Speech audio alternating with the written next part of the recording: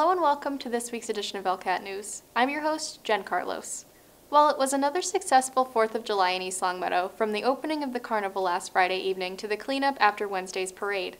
On Tuesday afternoon, the ELCAT and Rotary Club concert crews dodged rain showers as they set up for Tuesday night's headliners for the fireworks concert, Trailer Trash. By showtime, the sky had cleared and the crowds had started to fill the high school grounds to hear the very popular local band launch into what turned into a 3-hour-long set. On hand for the opening ceremony was longtime concertgoer Betty Rennell, whose husband Russell served as the chaplain of the American Legion Post 293 for many years, and who opened countless town events with the Pledge of Allegiance. Russ passed away in June. And I can't say enough about Russ, being a World War II veteran. He was in all the nursing homes and the VA hospitals whenever any of our veterans were in there. The guy never skipped a beat, never let anything get him behind.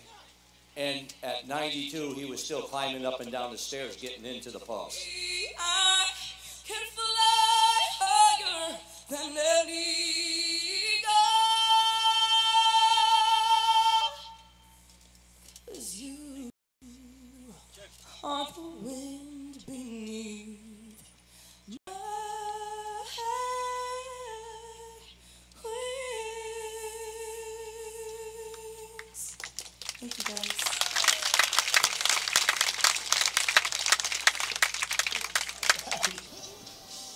Then it was on to the concert, with the crowd wasting little time getting into the party spirit. Come on, let's sing it together. Surrender, all right, surrender, all right, but don't give yourself away.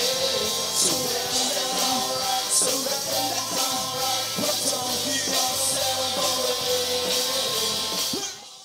At 9:30, concert chairperson Susan Grimaldi made her way onto the stage to make an announcement. I was just able to convince Trailer Trash for an extra half-hour performance. Okay, now they're coming to our aid. They're knights in shining armor. There's been, the fire marshal had some issues with the fireworks. It's under control, but it's taking a little bit longer. So we didn't want you sitting around, and that's why I came up and said, can you help us? And what was the...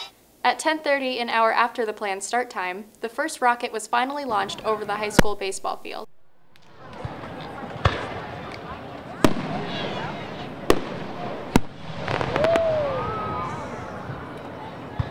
The delay was caused by problems cited by the state fire marshal in the way the racks of the launching tubes had been set up by the vendor. We spoke with Ryan Quimby, chairman of the parade committee and a member of the East Longmeadow Rotary Club, which underwrites the cost of the fireworks display. Unfortunate delay of the East Longmeadow fireworks on the 3rd were caused by the state fire marshal inspecting the fireworks and giving the shooters changes that they had to make. And the problem that we ran into was when our town inspectors went to follow up, the changes had not been made. So 2 hours after the state fire marshal had told them to make the changes, the vendor still hadn't made the changes. And then when we went back to look, we brought some help. So we actually had the police department, the fire department, and some town residents help us make the necessary changes. And then later that night they had an issue with the wiring of the fireworks, which caused the ultimate 1-hour delay. Right, the racks, so there's, I think, about 6 tubes per rack, and then the racks have to be a certain distance apart. The distance apart is specific, and they were not set up specifically. They were set up very randomly, and that was the spacing that we had to correct. The wiring, unfortunately, we could not help with, since none of us seem to have fireworks licenses, at least not this year. Then on Wednesday, the parade kicked off from the high school, thankfully without any delays or emergencies.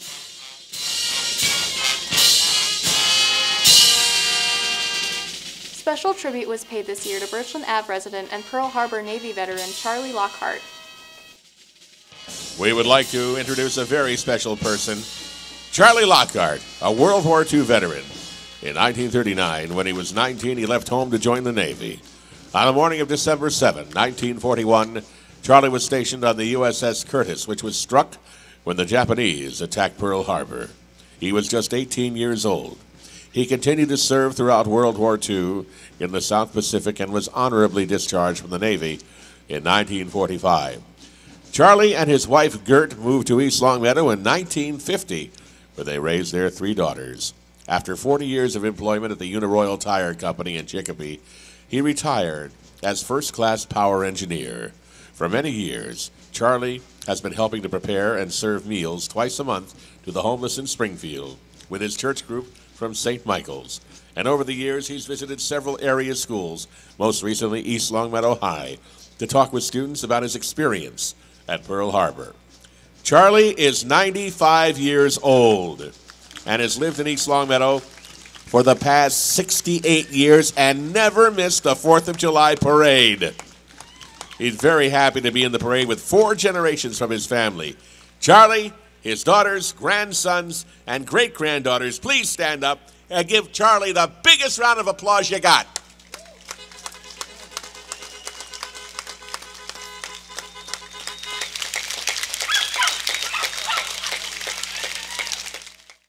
Tribute was also paid to Alex Blaze, a middle school student who passed away in June after a long battle with cancer.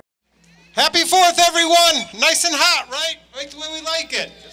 Hey, for all of you that have been around here in the past couple of years, you know we had a little addition to our police force, and that was Alex Blaze. We got involved with Team Alex, and rightfully so, but unfortunately we lost him this last June. In memory of his passing, his sisters, Natalie and Grace, are going to release some balloons in the air in his honor. Come on over. Go ahead. Natalie, put them upside down.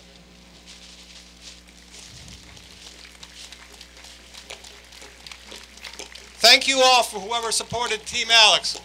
It didn't go unnoticed. This community is a great community, and the Blazes truly appreciate the support you gave them over the past couple of years. Thank you again. Have a happy 4th. Parade Chairman Ryan Quimby says he thinks the parade and the whole 4th of July celebration taken together lived up to people's expectations, even with the fireworks issue. Yeah, we had good weather. We had a little bit of rain on the 3rd, which wasn't too bad. It kind of cooled everything off just a little bit before everyone started to show up. And then the 4th, the weather was nice. It was quite warm. A couple new floats. A couple of local businesses were excited to get their floats in. We were honored with Charlie Lockhart to be in our parade, 95-year-old Pearl Harbor survivor, Navy veteran, and hasn't missed a parade in 68 years. They were asking if he could be in the parade, and I said he can be in every single parade. Next year is the town's 125th anniversary. The town was founded on July 1st, 1894, so we're going to try and come up with a lot of events, do the parade a little bigger. We already informed the carnival vendor, and hopefully the fireworks company will help us out by making up for this year's mishaps. In other news, the school committee has elected Richard Ficero as its chairman and Gregory Thompson as vice chairman for the 2018-2019 school year. That reorganization took place at a meeting on Monday, July 2nd. A reminder that the Town Council will meet this Tuesday at 6 p.m. in the media room at the Council on Aging. On the agenda, Public Works Superintendent Bruce Fenney will discuss the town's mandate to comply with state environmental stormwater regulations, commonly called MS4. Fenney will discuss the impact on both the environment and the operations of the DPW. ELCAT will have more about the MS4 implementation in the coming weeks. Also on Tuesday's agenda, the election of the Town Council President for the upcoming year. With the summer camp up and running, the East Longmeadow Rec Department has announced that swim lessons are starting at Pine Knoll. Classes will be on Tuesdays, Thursdays, and Saturdays for group lessons. For safety purposes, lessons are capped at 10 swimmers. Lesson times are coordinated between the swimmer and an aquatics director based on pool and instructor availability. For more information and to register, visit the website elrec.recdesk.com. And here's what's happening at the library this upcoming week. On Monday, July 9th from 2 p.m. to 3:30 p.m. is Cactus Creations for Teens and Tweens. Visit the library for a fun and creative painting class where you will transform rocks to resemble cacti. Then paint a pot for them to grow in. Taught by Jenny Voigt, an early childhood educator with a passion for teaching kids to be creative. Also on Monday, July 9th from 5:30 p.m. to 7:30 p.m. is Pizza and a Movie. Come watch A Wrinkle in Time and enjoy pizza and drinks. This movie is rated PG and registration is required. On Tuesday, July 10th from 12:30 p.m. to 2 p.m. is Cafe Concerts, Crosby, Stills, and Nash. Take a lunch break at the library and enjoy a show on the big screen. Light refreshments will be served. This event is sponsored by the Friends. Also on Tuesday, July 10th from 6 p.m. to 7 p.m. is Ucha's Family Experience. Ucha's Family Experience brings a little something for everyone in the family and promises to create an evening you'll never forget. Kids and parents will be captivated, inspired, and entertained by his light-hearted approach to family life and his unique way of embracing everyday challenges. This event is for all ages and registration is required. On Wednesday, July 11th at 6 p.m. is Gardening for Pollinators. Learn how to plan and maintain your gardens to attract birds and butterflies while protecting bees and other pollinators. Answer the question, what do birds and butterflies want? Led by George Kingston, a retired engineer and a master gardener. He is the current president of the East Longmeadow Garden Club and a former president of the Western Massachusetts Master Gardener Association. This event is sponsored by the East Longmeadow Garden Club and registration is required. On Thursday, July 12th from 2 p.m. to 3 p.m. is an interactive drumming workshop. At 2 p.m. for ages 6 to 11 and at 3 p.m. for ages 12 to 16. Children will see, learn, and play drums, percussion instruments, and unique instruments from around the world. Registration is required. This event is sponsored by the Friends of the ELPL. Finally, also on Thursday, July 12th from 3 p.m. to 4 p.m. is Spirit of the Drum for Tweens and Teens. Presented by Cliff Madrum, learn to use Native American log drums, percussion instruments, and unique instruments from around the world. Registration is required. Register online or sign up at the library circulation desk. That's it for this week's edition of ELCAT News. I'm your host, Jen Carlos. Thanks for watching. We'll see you next time.